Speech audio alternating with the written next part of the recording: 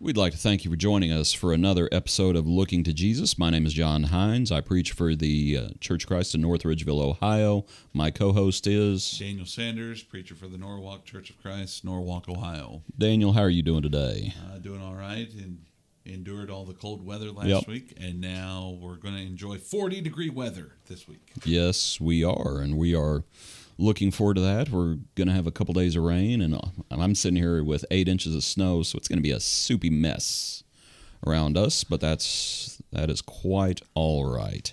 Last week we began with part 1 talking about the Lord's Prayer and just sort of had a little, the first few verses before we got into the actual prayer itself, but this week we're going to do that. We're going to get into the prayer itself.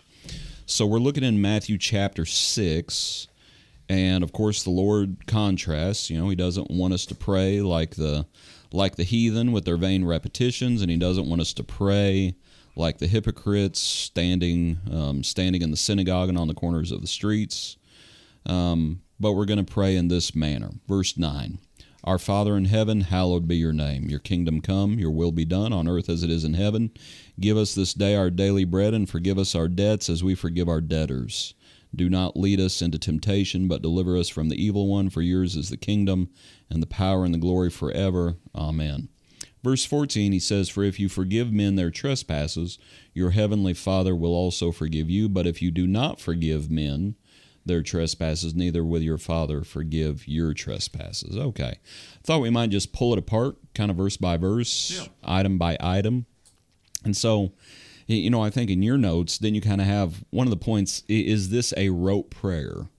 And by rote, I don't mean W-R-O-T-E, but is this just like, sometimes parents will teach their kids, it's like, okay, this is the prayer, and sometimes those kids turn into adults that think, this is the prayer. Yeah, I think some people will take it as that way, but Jesus has given us an example.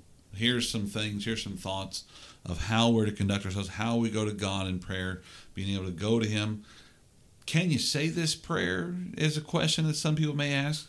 I don't see why not. But we start getting into what we talked about last week in verse 7. Don't use this vain repetition. Some people just say it because, we just need to say something. Right. And that makes it vain. So I don't have an issue where sometimes where people want to say this, maybe that's all that they can think of at the moment of being able to pray. Okay, Jesus gave us an opportunity and a model to be able to pray and pray in this manner. Can we say some things? Maybe we might miss out on some of the things that are said here if we worded this prayer. But Jesus gives us an example of things to be able to consider when we pray to God. Yeah, and your point about he's giving us ideas we can pray about. Almost topics we can pray for. Yeah. It's not meant to be an exhaustive list either. Right. Like we were talking last week when the tax collector said, be merciful to me, a sinner, God. Yeah, which I would see, we do pray for forgiveness. But I was thinking of other passages. Just for example, is it Timothy or Titus where he says, pray for those who are in authority, that we may lead a quiet and peaceable life. Well, that's, I suppose you could find it there in your will be done on earth as it is in heaven. But you'd have to think about it more deeply to understand that. Right. It's obviously not meant to be you will pray using these words, for one thing, because Jesus prayed not using these words. Yeah. He prayed in the garden, let this cup pass from me. He prays that 3 times. He doesn't go through this whole prayer. I think even there, so he's given us ideas. He's giving us topics.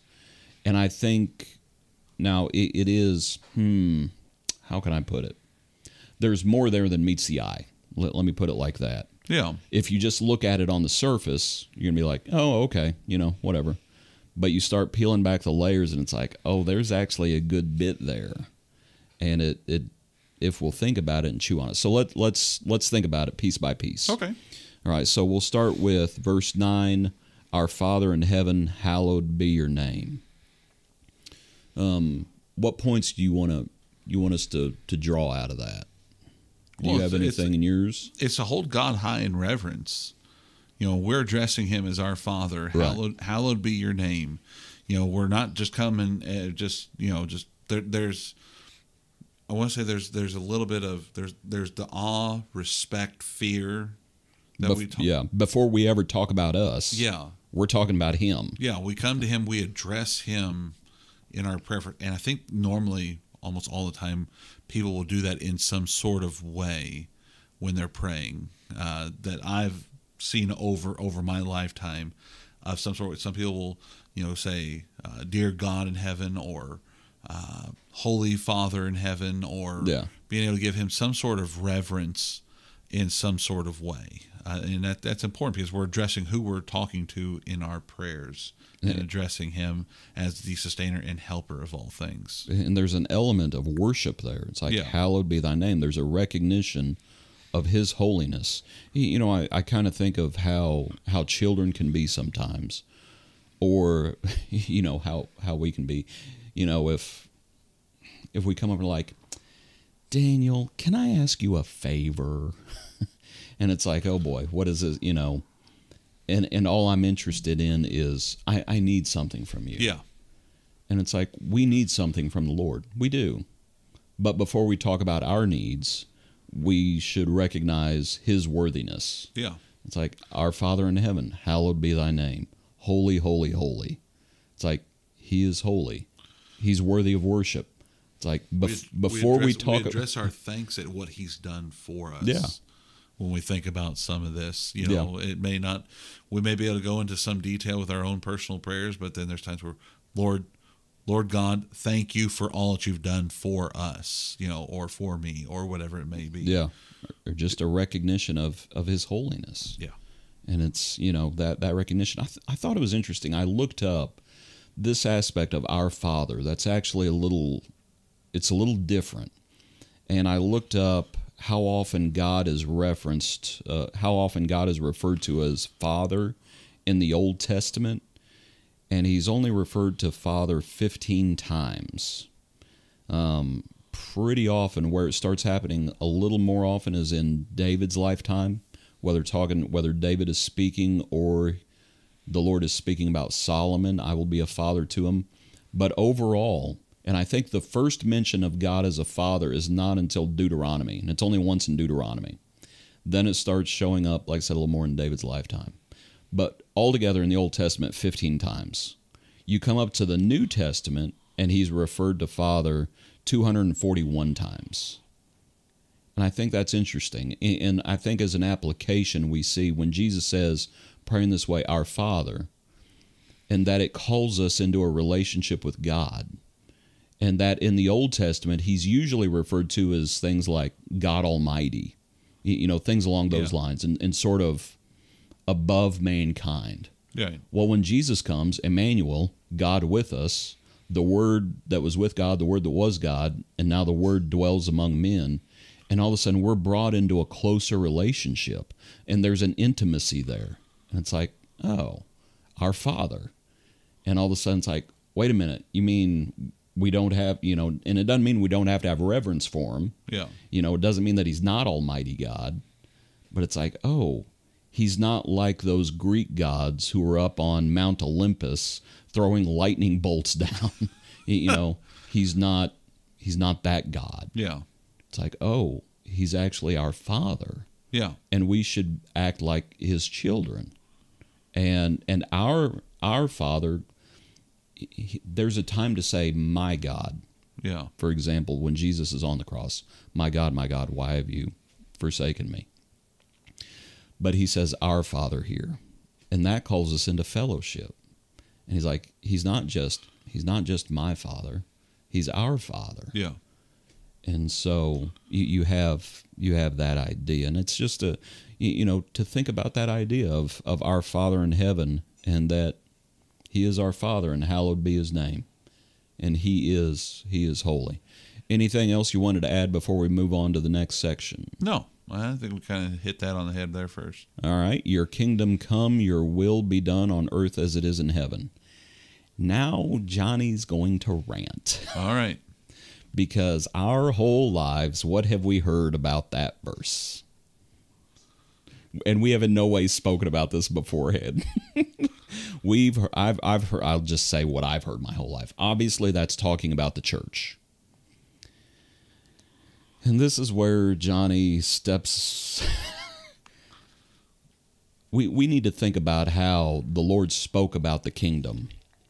And you have to look at the context, because sometimes he's referring, sometimes he's referring, just for example, I'm going to look at a few passages. So let's look here in, for example, the Beatitudes. Earlier in the Sermon on the Mount, chapter 5, verse 3, Blessed are the poor in spirit, for theirs is the kingdom of heaven. Is that talking exclusively about the church? No. I don't think so. The church, and we recognize when Jesus says, I will build my church, when he's talking to Peter much later on, right? So we recognize the church has not been built yet because the foundation, the cornerstone, hasn't been laid yet. Right. We recognize that. But we need to recognize how Scripture and how the Lord thinks about the kingdom. So just for example, at the end of the Lord's Prayer in verse 13, do not lead us into temptation, deliver us from the evil one, for yours is the kingdom. It's like, is that talking about the church? If the church doesn't exist yet, it's speaking in the present tense. Yours is the kingdom. And so you just have to look at the context. Some of the other passages, look over in chapter 8. Okay. In chapter 8, at verse 11, and this is when the Lord heals a centurion's servant, and he says, and I say to you that many will come from the east and the west, and sit down with Abraham, Isaac, and Jacob in the kingdom of heaven. But the sons of the kingdom will be cast out into outer darkness. He's not talking, he's speaking about the kingdom, but for the sons of the kingdom to be cast out, who are the sons of the kingdom there? It's like he's talking about the unbelieving Jews. Yeah. Well, how are they sons of the kingdom? The church hasn't even been established yet. It's like you got to look at how the context is speaking of the kingdom. Over in chapter 21, let's see, in my notes I put chapter 21, verse 43. Therefore I say to you, the kingdom of God, talking to the Jews, those who are rejecting. Verse 42, the stone which the builders rejected has become the chief cornerstone. This was the Lord's doing, and it is marvelous in our eyes. Therefore I say to you, the kingdom of God will be taken from you and given to a nation bearing the fruits of it. That's not talking about the church per se. It's talking about the overall kingdom. Again, I understand the church has not been built in that sense. But to look at how the Lord is speaking about the kingdom, when we come back to Matthew 6, to just make this point, Matthew 6 is 3 years before Jesus goes to the cross. Did any of the disciples understand the nature of the church yet? So no, I mean there's some foreknowledge, but I wouldn't not the full scope of everything. But it's still coming into play because you mentioned you get further on down Matthew 6, chapter 16 verse 18, 19 speaks Peter. I'm going to give you the keys to the kingdom, Peter. I'm going to build my church. I'm going to give you the keys to be able to open up. So no, they don't. Right. There's not full comprehension of everything. But how long have they been learning about the kingdom of God? Well, they've been learning about that for a long time. Yeah. And when we think about the kingdom, you have a king, you have citizens who are subject, you have protection, you have all those things. Now the church and the church age is, we recognize that's coming. But what the Lord is teaching them about how to pray, it had to mean something to them. It had to mean something to them. Yeah. And if they don't understand the church, then it's like, what are we talking about? But they understood the kingdom. And I always tie together Thy kingdom come, thy will be done. That's what we're talking about. That's the point. The point is not in what I guess I should have led with this probably. When people say you cannot pray this anymore because the church has come and therefore you cannot say your kingdom come, your will be done because the church has come. I don't agree with that myself. And it's like we want the kingdom to spread. The Lord has always wanted his kingdom to spread. Even before, let me look up a passage, Daniel. Hold on a second. Okay. Remember where he's talking about pressing into the kingdom. Let's see if my brain's working today. But I think when you look at this, it's important for us to be able to take note of including, your will be done. Yeah. That God's will still needs to be done today. We can seeing that inclusion of this, of being able to say, okay, your will be done, or your kingdom come, God. Okay. Some would say, well, the kingdom came, okay, but your will be done. There's still to be part of God's kingdom. There's still work that we have to do. You can look further on into the Sermon on the Mount, Matthew 7:21. If you want to enter into the kingdom of heaven, what must you do? You must do the Father's will. So we see there's that combination of everything needing to take place, needing to be effective for us in being able to be part of his kingdom. And again, the Jews kind of knew a little bit about a kingdom because they were God's people already. And so there was an understanding of the kingdom. Maybe their interpretation of the kingdom was still not fully understood. Yeah, I mean, it's being revealed. Yeah. The cornerstone's about to be laid. Right. But God is ruling on his throne. Yeah. And always has been ruling on his throne. As long as there is authority, there is a kingdom. Yeah. Now, the nature of that kingdom may change, if you even want to say that, when you get to the church. But regardless, this is Matthew chapter 11 at verse 12. And from the days of John the Baptist until now, the kingdom of heaven suffers violence, and the violent take it by force. For all the prophets and the law prophesied until John, and if you're willing to receive it, he is Elijah who is to come. He who has ears to hear, let him hear. It's Luke 16 and verse 16 where it talks about the law and the prophets were until John. Since that time, the kingdom of God has been preached, and everyone is pressing into it. So, and I guess my point is just, when people say, thy kingdom come, thy will be done, we could talk about when the Lord returns, and I think there are passages that speak about the kingdom that way. Yeah.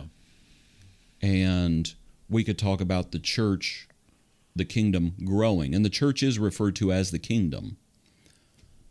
But the overall kingdom is God's people, and it always has been God's people. And so when he says, I'm going to take the kingdom away from you, he's talking to Jews who were God's people, but by their own disobedience, they were rejecting the Messiah. And he's like, you're not going to be God's people anymore because you're not submitting to the King. You're not submitting to the Lord of Lords and the King of Kings. Therefore, you're going to be chucked out.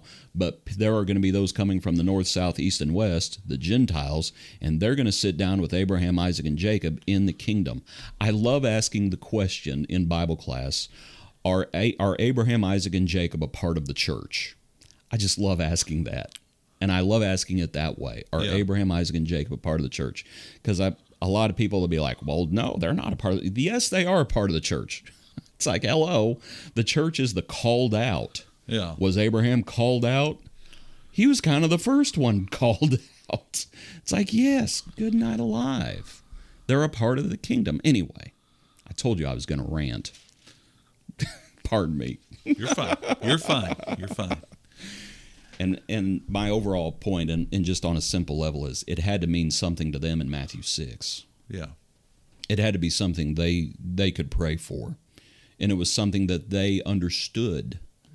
It wasn't something that they should have been left with scratching their heads saying, well, wait a minute, what is the kingdom?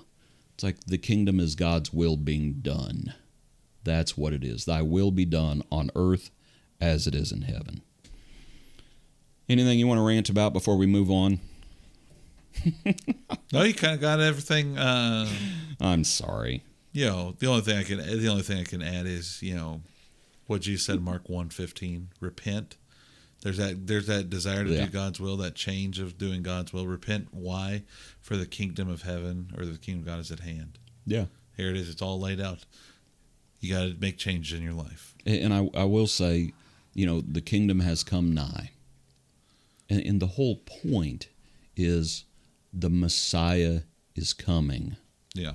And it's like, what manner of persons ought we to be?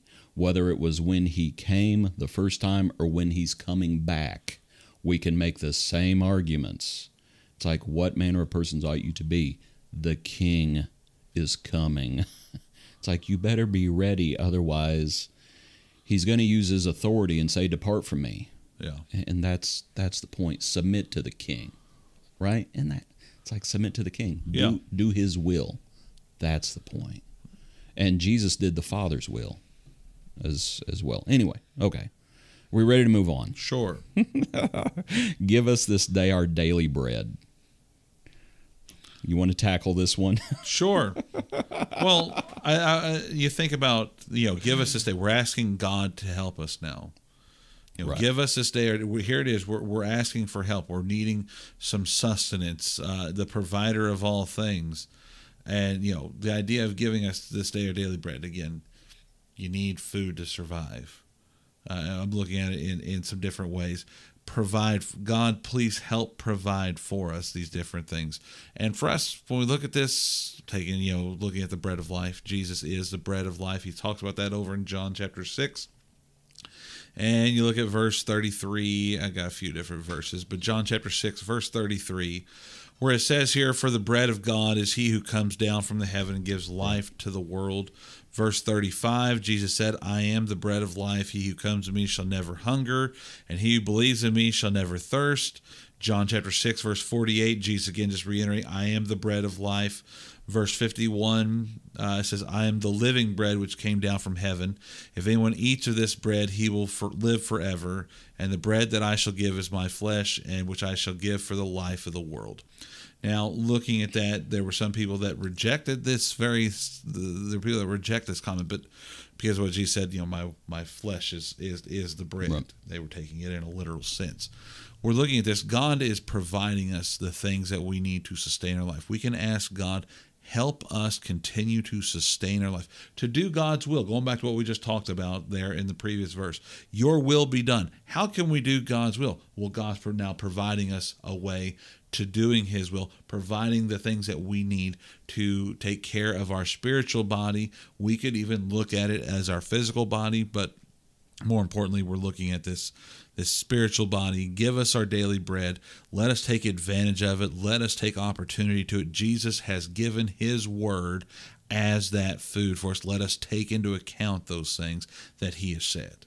And I don't think it's wrong to look to ask the question, is he speaking about our physical bread, our literal bread, or spiritual bread? I think you could look at it either way. Yeah. And, Jesus, when he was tempted, and he tells the devil, man shall not live by bread alone. That bread there, he's talking about physical bread. He had been fasting for 40 days, and he was hungry. Yeah. James chapter 2, when it talks about if a brother or sister is naked and destitute, and they come to you, and you don't give them the things needed for the body, it's like we have physical needs. Yes. So it's not wrong to say, give us this day our daily bread, thinking about physical needs. We're thankful for our physical needs. Absolutely. And it's not give us this day our daily cake. Yeah. There's a simplicity here. It's like give us our daily bread. Godliness with contentment is great gain. And just take care of us physically, but also spiritually. And all your verses obviously come into play. And it's like, yeah, he is, man shall not live by bread alone, but by every word that proceeds from the mouth of God. Yeah. And so we think about consuming God's word daily. The sad thing, it calls to my mind the manna in the Old Testament. Yeah. And they would come out, and Jesus refers to that in John 6, one of the passages that you referred to. And they got to the point where they actually hated the manna. You know, I think the verse says, "Our soul loathes this worthless bread." And it's like, you ungrateful wretches. Yeah. And people treat God's word the same way. They treat it as wearisome and burdensome. Yeah. Oh, how can you sit there and talk to us about these different things in these modern times or whatever it may be? Oh, we just want to just be just more modern and more worldly like everybody else. Can we just do that? We're getting away from God's word. And they do that Monday through Saturday.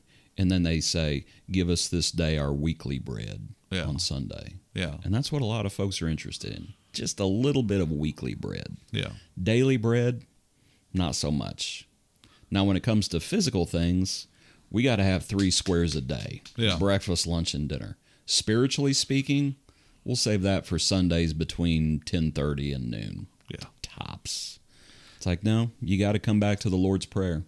It's like, give us this day our daily bread. These are the things we need, body and soul. Yeah. Right?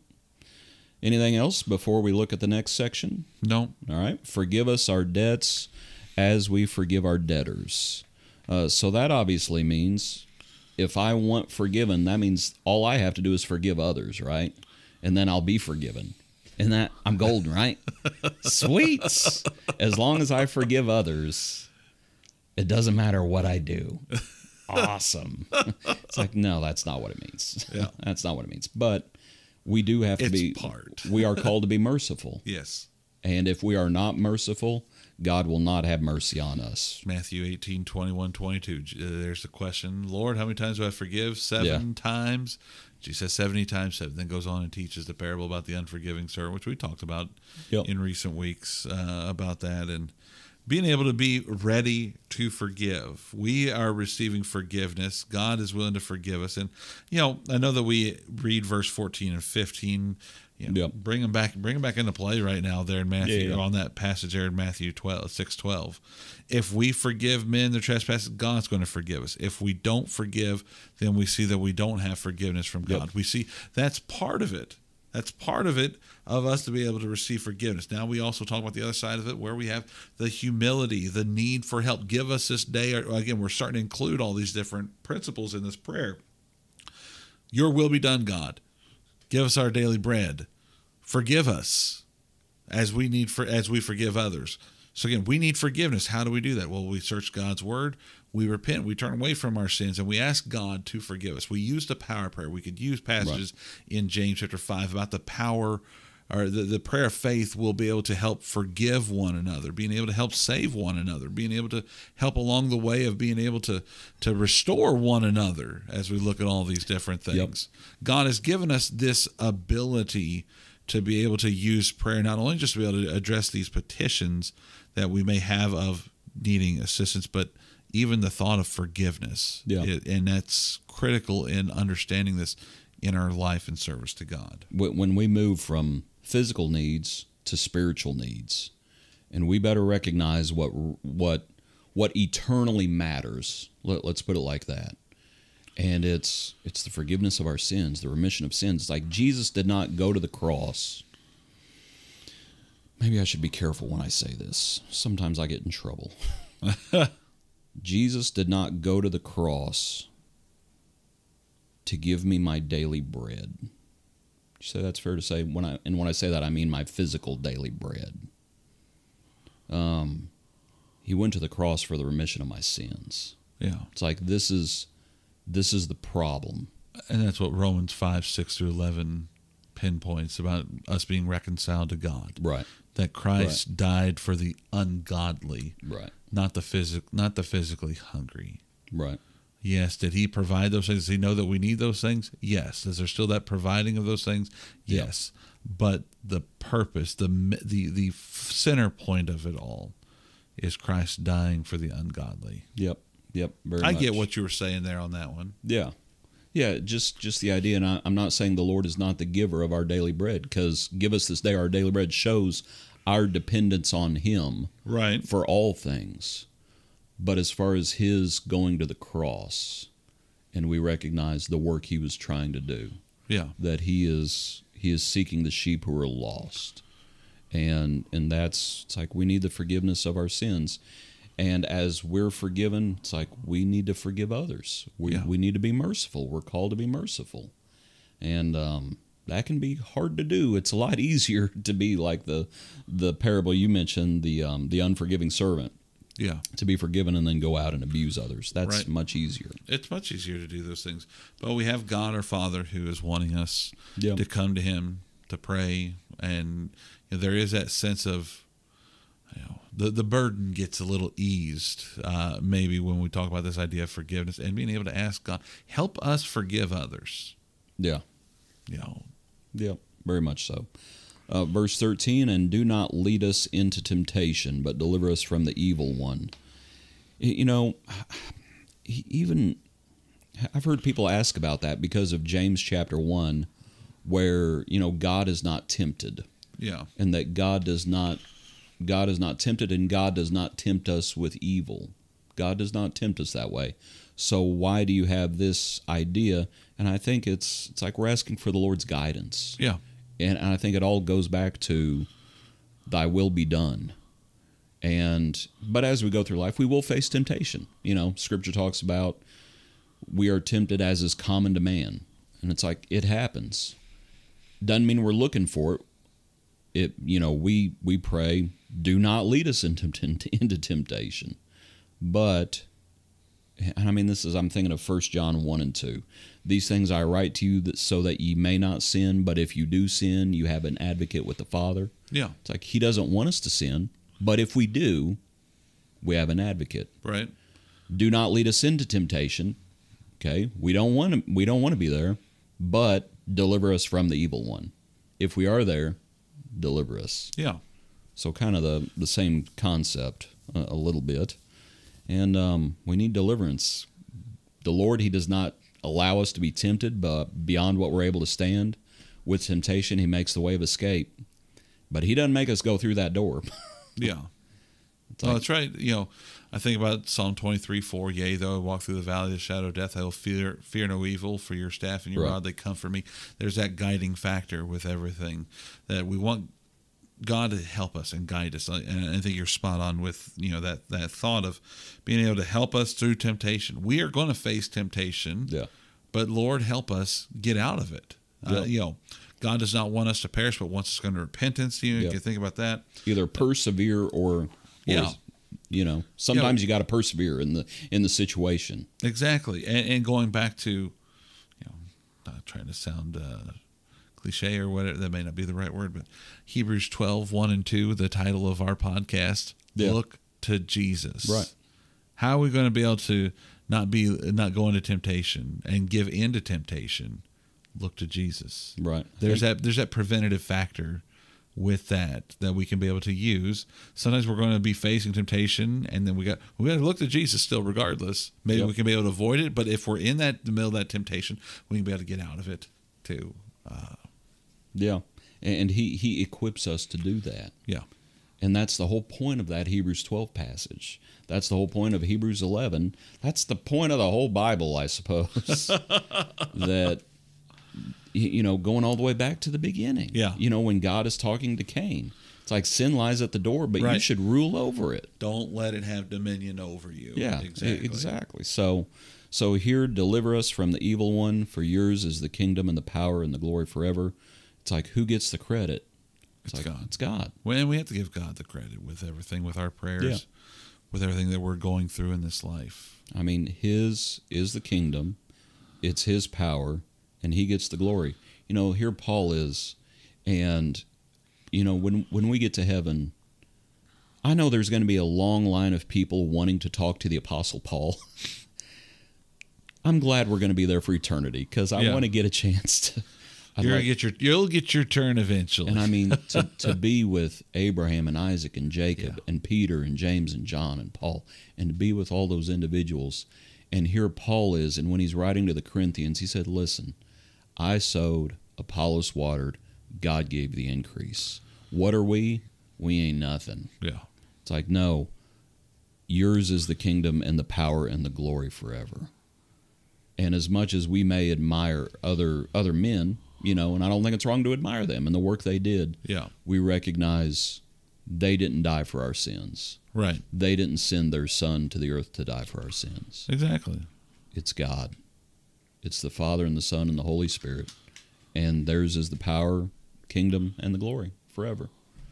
And so you already brought in those last couple verses.